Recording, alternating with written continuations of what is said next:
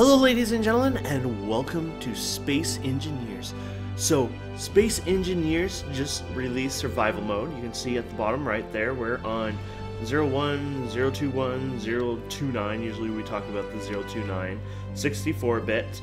The build was on the 14th, and I think today is actually the 16th in my time.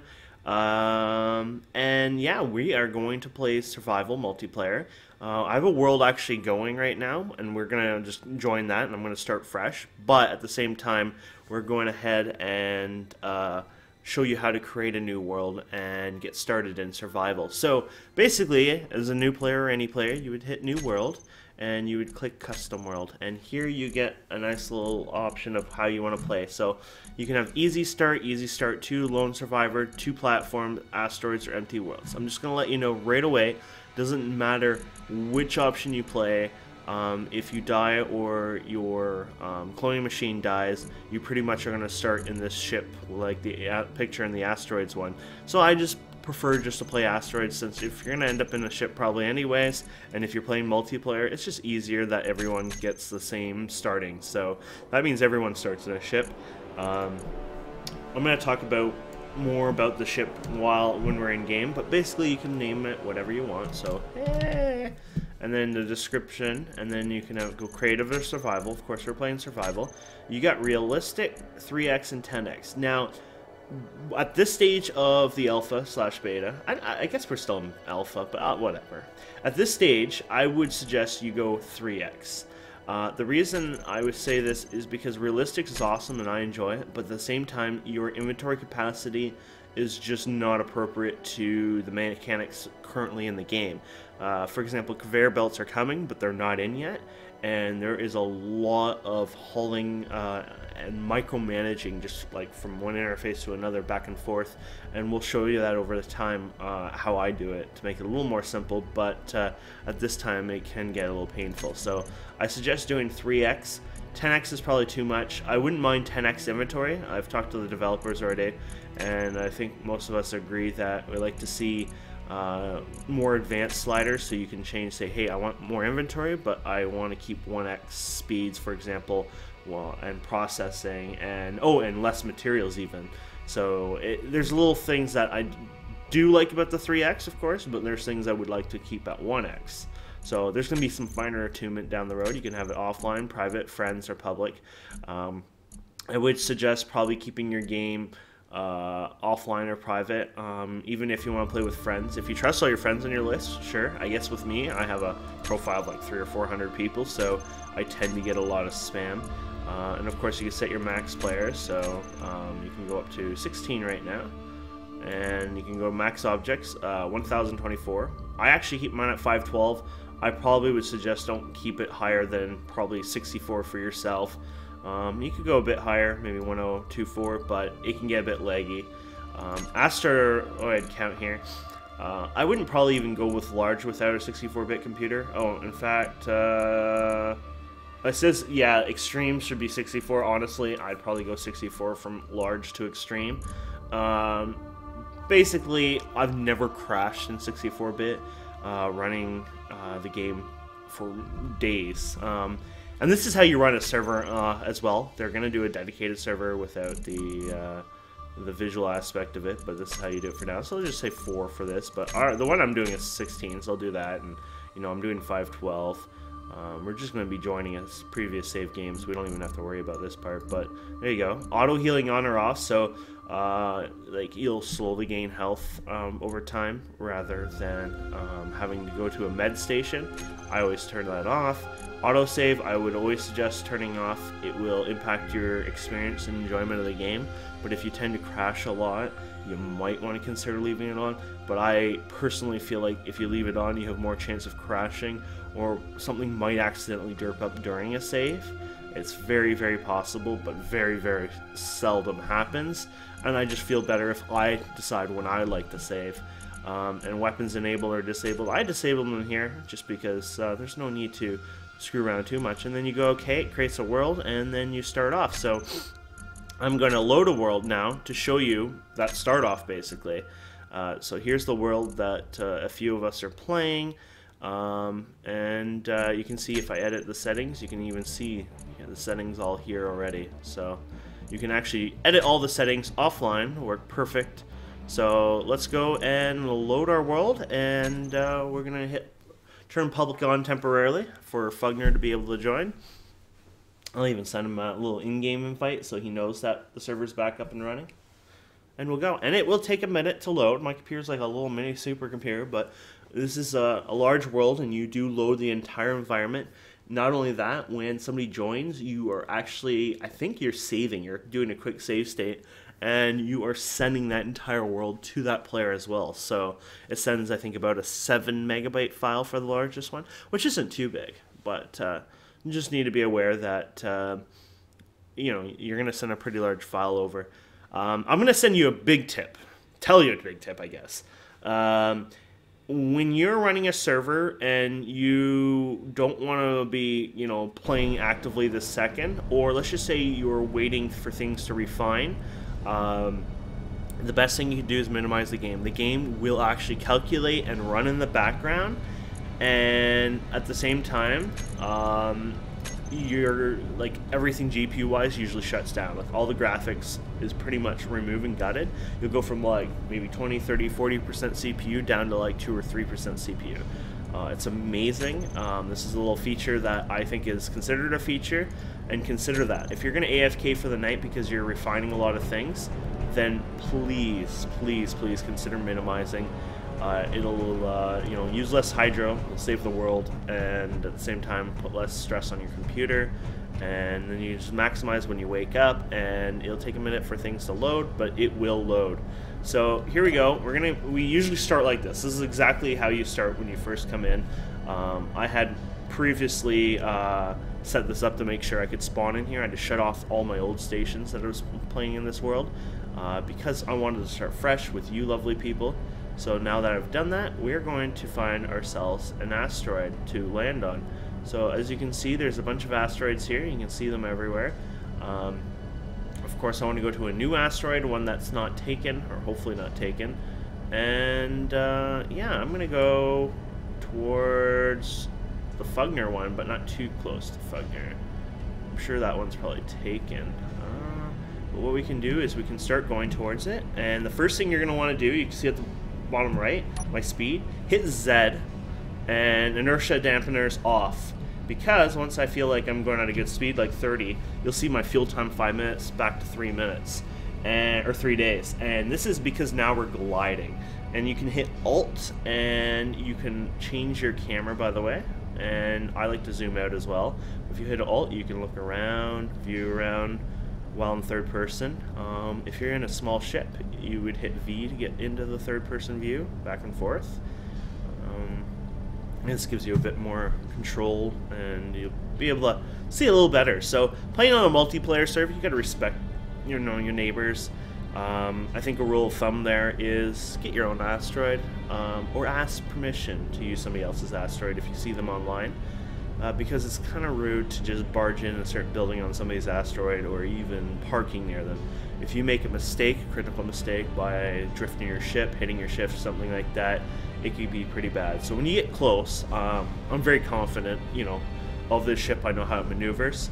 So when I get close enough, I will hit Z to slow it down.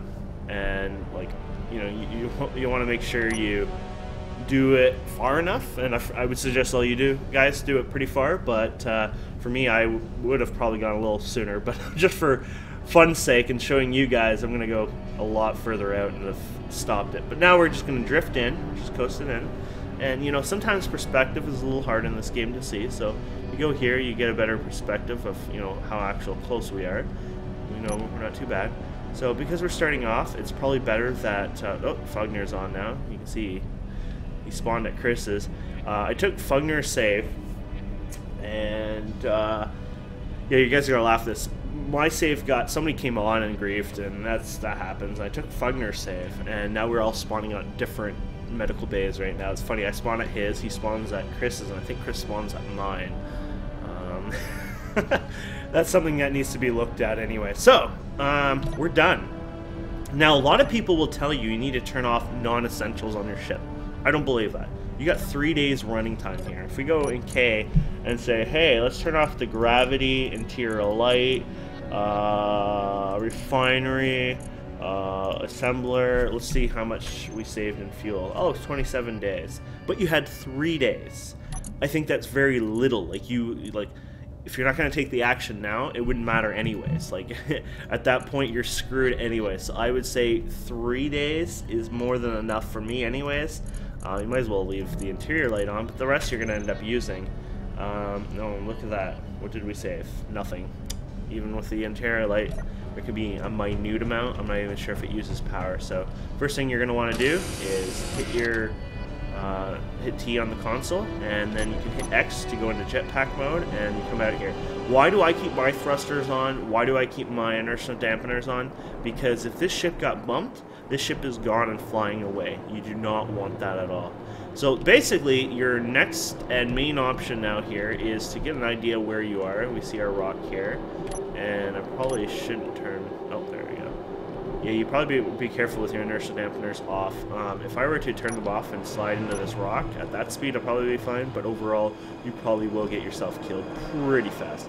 So if you spawn at an asteroid like this one, there might not be a lot of goody ores on the outside. Most of it's inside.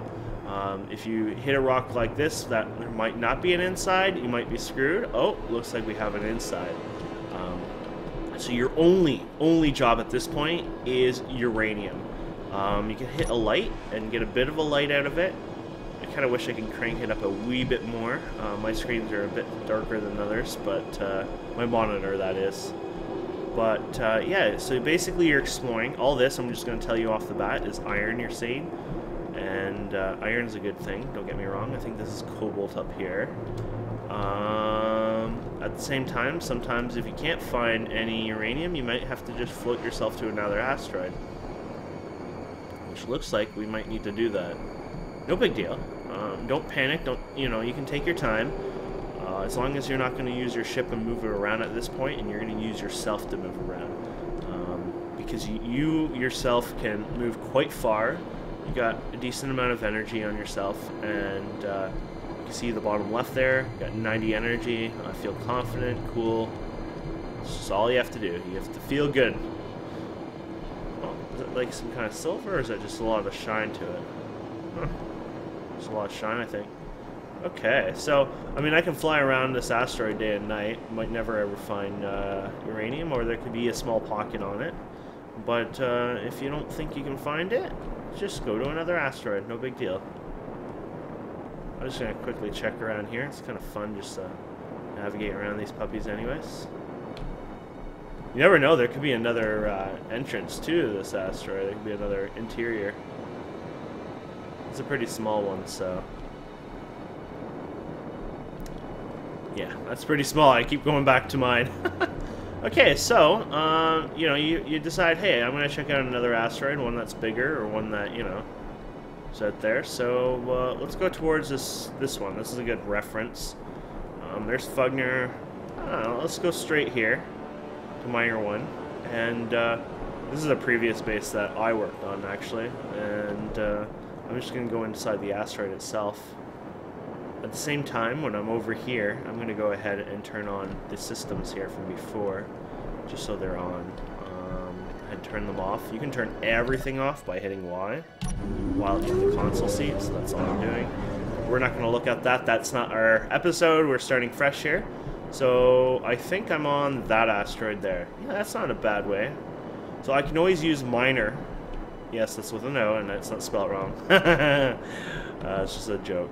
Inside joke. Anyways, you can see my ship there even. So when we're in here, you can already see, there you go, uranium. And look at another pocket uranium.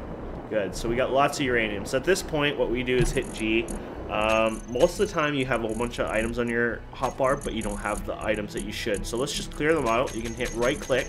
And by the way, this is opening G, opening and closing G. And you start with 3 items. So you have a hand drill, you have a grinder, and you have a welder. I like to flip these two. So the way we flip these is we go there and there.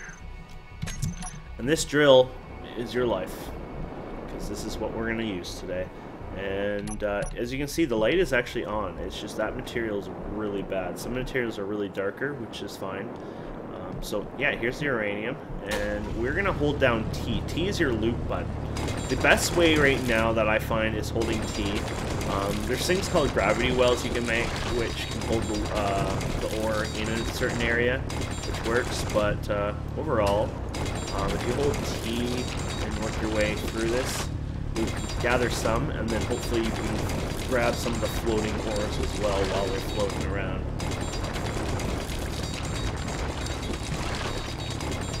Yeah.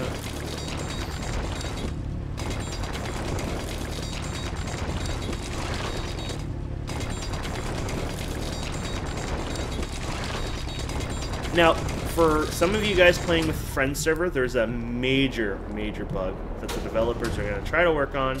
They are working on. It's high priority for them, of course. There's some syncing issues here and there. First of all, one of the biggest syncing issues is ores. And it's almost not a syncing issue, it's just a weird, bizarre bug. So, because I'm hosting it, you will never see it. Fugner sometimes mining, like if you were, I would say mine here, Fugner, sometimes materials will drop off it, but anywhere you mine, something drops, because it's made out of a material. If it's a rock, stone, iron, uranium, it doesn't matter. But some people are having issues where the ores aren't actually showing up. Oh, see, that's iron, so I don't want to pick up iron right now. But some people are having issues where it doesn't work at all. And what ends up happening is they need to go closer to, you know where it says, it says there's nickel that way? For Fugner, he has to go about 4 to 5 meters away from where it says nickel before he can actually get nickel. Some days he doesn't have to do that, some days he has to. It's up and down. Some people, there could be 3 people logged in. Some of them are perfect, some of them are not. My friend Chris, who's on, who plays LAN, basically he's in the same house as me, he has no issues like that. It's very strange. It's a bug that they're working on, of course. Syncing and the multiplayer stuff is, you know, a pretty big, you know, priority for them. But of course, you have to remember alpha, beta, etc. It takes time. They do a lot of updates, so don't curse at them. Sometimes, yeah, your enjoyment. I know you want to play. You want your friends to play. You want things to be perfect. I want things to be perfect, but unfortunately not everything works out that way, and that's just the life of development. So at the bottom left you can see your volume. If you're playing at 1x, your max volume I believe is 4,000. If you're playing at 3x, your max volume is 12,000. If you hit I as for inventory, you can actually see that the liters there and the volume there. So we got a decent amount of uranium ore already. I'm going to collect a bit more just so we have it. And then we're gonna head back to our ship and we're gonna start processing this. And this is basically day 1 key survival. Without this, you would be slightly very screwed. Notice I said slightly and very.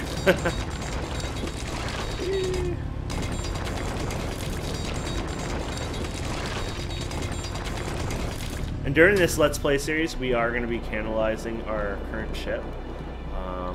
I've talked to the developers about that, and we're hoping in the future that they add a feature I really like. I wouldn't say I've came up with it because I know other games like Minecraft has a similar feature, but the idea here is basically, I think I was on that rock, wasn't I? Or was I that rock? Oh god.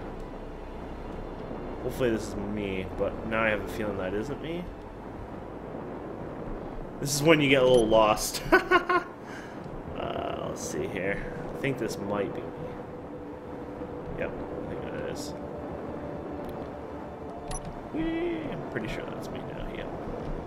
Okay, so, let the inertia, okay, so when you let go and hit Z, by the way, when you let those inertia go and it's off, you let go your controls. You take your fingers off those controls. If you manipulate them, you will slow down slower. You cannot physically slow down yourself faster than they can slow you down. That's the #1 key to everything. Just remember that.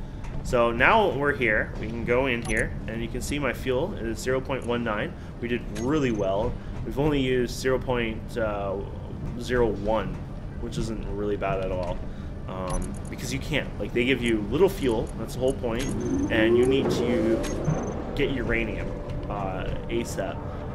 I would say just stay where you are with your ship, but you don't start with a beacon, so you can never find your ship again. So the best thing you can do is actually go to an asteroid and drift towards it, and then stop your ship.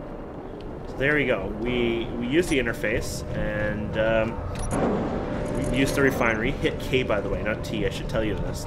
By the way, hit K on the interface here, and you put your ore in there, and you'll refine it. Now, the uranium takes a lot longer than most ores. There's a few that are slow too.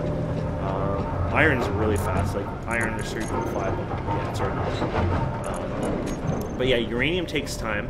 Now the refinery is hooked up to the assembler. There's these little square slots on objects, almost every object in the game.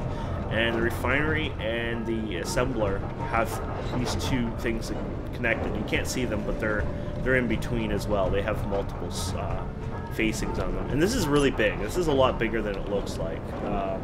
It's just the angle and the view you're seeing it. Here's the refinery. This whole big long piece that's sticking out of the back is the refinery. You're only seeing a little slot of it.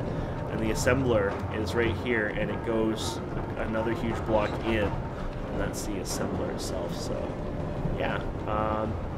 Oops. Did I literally just bounce off? Yep. So as you can see, there you go. Inertia's off. That's why. I was like, what's going on here? Okay, so we're gonna go in here, turn off our jetpack, and there we go. So the refinery is not doing too bad. And if we go to our assembler, you can see, look at that. We've just basically made the same amount of uranium ingots that you start with. And you just put it in there, and there you go. The cycle of life is going and running. So one thing you must know, and this is a must, is if you lose power on this ship ever, let's just say this power went down and I died, just completely died, you would start out in another clone ship like this. Now, for some people, they don't care. For you playing on a multiplayer server, or if you're ever to play on my servers, not so good. I personally don't find it appropriate that everyone starts in these ships over and over.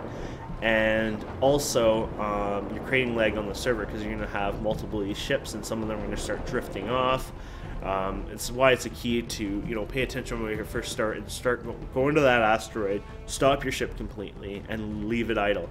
Because these ships will just keep floating away into space. You'll spawn another one and another one, and it gets taxing for the hosts and other players even over time playing. One of the suggestions I have for the devs, which I was talking before, is you can cannibalize your system. So this is good if you want to play this way, but also bad for some people who don't like it.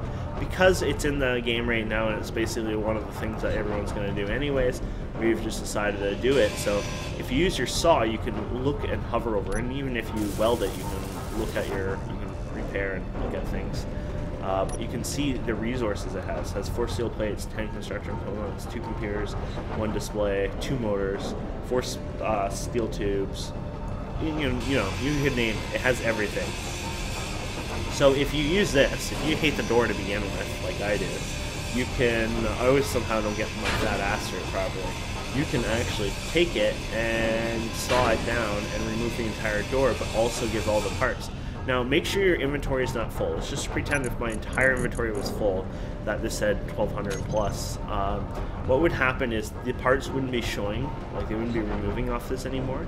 And if you were to break this with the inventory full, the parts would actually float away or sit here because there's some gravity.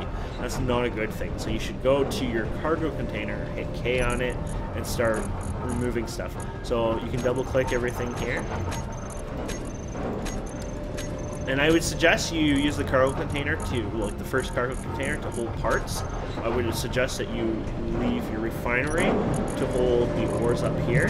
And I would suggest leaving the processed materials like the uranium ingots, the iron ingots in your any ingot basically slots, and just leave them for now. Over time you will use this to craft and produce items. But yeah, I would suggest you leave them there. That's how I do it to organize my inventory. But anyways, you can finish taking this off and boom, it's gone. And if you ever wanted to build another door, let's just say you wanted to build another door, might as well show you in the first episode how to craft. You can go easily like this and hit G key, and then you can go to the door, so the door is right here, and you drag it onto your bar here, and you can put it right here, and you can just click, just like that, you just click. And you'll notice when you do that, it'll only use like one part, so one steel plate. So to create this door, just originally, just to put the frame there, you can put one steel plate. You don't even have to own the parts, and you can slowly add them in there. And then you just click this, and you can see the parts will automatically get added in there. So you can have a buddy help you weld, and if both of you are welding, yes, it's double. Actually, for some reason it feels even faster. I don't know if it really is, but it just feels that way. And there you go. You would have created your first door if you kept welding it. And that's how you do the basic crafting of an item in the world. Now, producing things, you can go to the assembler. It doesn't matter where you go, but you go to production, and you see blueprints for all the mini parts here. And then you can see, things like you can build an automatic rifle. You have weapons disabled, so that wouldn't even work. Ammo. You can make your grinder and welder, but that doesn't really exist here. Or need to exist, because of course we start with one. Even if you die, you start with one. You got more parts. Now these are a little different.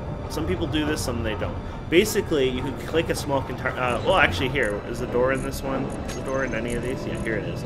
So here's the door. It requires all that iron, that nickel, cobalt, silicone, wafer, and gold. So you could click this, and basically what would happen is it would produce all this for you. It would just craft this all, and there you go. And you can go in here, pick it out of the assembler, and pick it out of the cargo container. And of course, you'd have to get K on it, but you would pick it up in here. This is one way of doing it. It's one way I suggest you not do.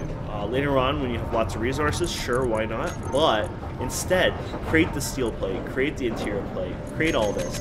I think that's the best way of doing it, and it's really easy because all you have to do is go to production, create a bunch of steel plates like that. And when you hit G and hover over the actual door, it tells you up here what's the large ship version costs. And some things are large ship, small ship. So how much is a steel plate? For a large ship, it's 25. For a small ship, it's only 1 steel plate. Things like that. And I feel like that's one of the better ways of learning and doing it by hand rather than doing just that. And even if I were to place, this and, oh, my life support's getting there. So let's say I wanted to put this there. It's going to say you need a steel plate. So you only need 1 single steel plate. So we can drag this. By the way, if you drag it with right click, it will bring up the split menu. So I can say 1. And let's just say I place this here. There you go. And I can weld this. And you can weld it to a point to how much materials are in it. You can see 1 of 20.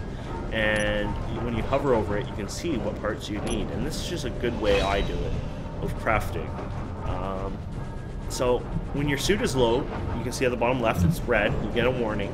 You can either go to the medical bay and hold T on it, or you can even go to your console and hit T on it and it'll recharge. So you can just idle like that. You can see my fuel time's 32. This is because the refinery is running. This is completely fine because right now with the refinery running, I can just put more ingots in it over and over because it's just processing uranium, which is our main source of fuel right now. So not a problem at all. The only thing I can suggest, though, and this is a kind of a big deal here, is if you're playing multiplayer with other players and you're not the host. So basically, when you turn off the game, if you come back, that's fine. But if you are a multiplayer on a server, etc., it's just a good thing anyways. You should probably turn off your refineries because yeah, you're producing uranium, there is no conveyor belts right now to auto put it into the reactor. So what would happen is you come back, you would have no power. You would spawn in another yellow ship. So my idea on that before we end the episode today is that I would like them to make it so that there's an MBT data. Well, there's like some kind of data storage in here. This is MBT, I say like Minecraft. Basically, for the color here, is set by storing data in the block. I like it to make it so if there's no salvage. So when you go over here, you can't salvage it. Like you can salvage it, but you cannot get any parts for it. It'll actually warn you and say this is like a machine that won't give you parts. So this would help you build a new base. You would have to farm and mine for everything, but at the same time, you can't cannibalize your systems to build smaller and medium tier you know, there's only small and large ships, but when I say medium, like medium tier gameplay, basically, jump into it.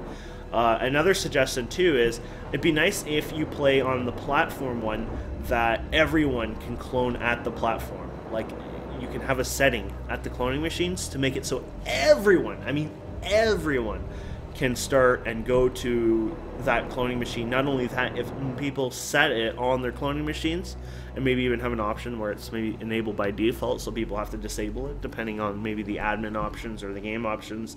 People can start at other people's cloning machines, whatever's closer to their base. This prevents any ships ever spawning again, and that myself I would think is a great idea. I don't like the idea of everyone starting a ship. I would prefer everyone to be forced to do cooperative play on a platform and then expand from there. So the platform would be, you know, a little base that we can help people get started, and then from there they can expand out, or we can expand out together. That's just one of the things I would like to see. It's more of a suggestion. But overall, I'm having a lot of fun. Please remember, this game is alpha and beta, and the developers always would love to see your feedback on their official forums or the Steam forums. And remember, don't say, I hate this, this needs to change now. Just say, hey, I'm having fun, but you know, here's some suggestions that I would prefer to, you know, my gameplay. And remember, don't demand that it should be this way or that way. Don't argue it should be this way or that way. Just remind them that, by the way, having an option for both, it's probably a better idea. This way everyone's happy, and there's a bit for everyone. But anyways, thank you guys so much for watching, and hope you've enjoyed this episode. And yeah, I'll do some more episodes if you guys are enjoying this. And yeah, so stay tuned, and thanks so much for watching.